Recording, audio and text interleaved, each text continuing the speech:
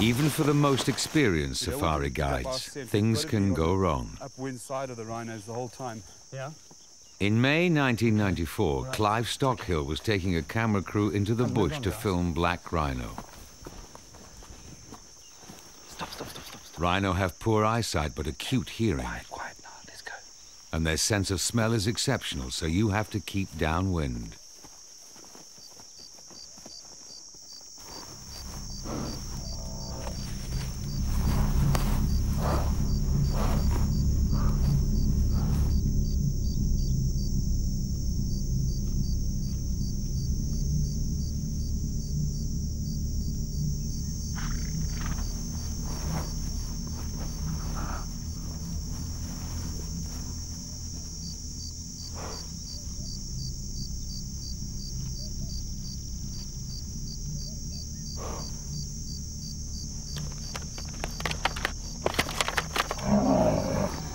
Don't even breathe.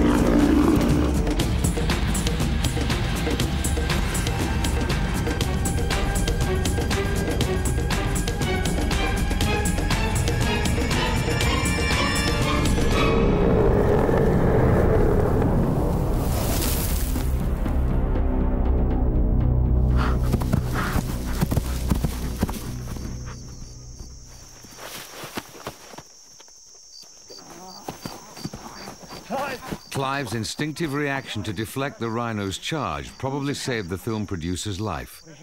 He was thrown almost 8 meters through the air. The fall broke his pelvis, but it could have been much worse.